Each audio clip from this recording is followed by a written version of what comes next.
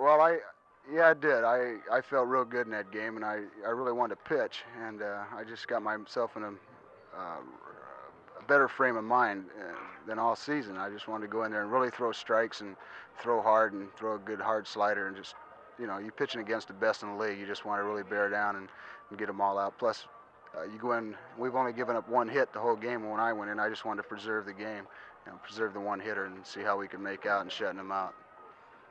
We have seen you pitch quite a number of times. How about the number of innings? Do you feel that you can go as many innings now, more innings now than you did before, earlier, a couple of months ago? Oh, yes, definitely. I feel that I'm in, I'd say 90 more percent shape than I was in then. I could go a lot easier now than I could back then. I wasn't in too good a shape, and now I've really been doing my running and gotten real good shape.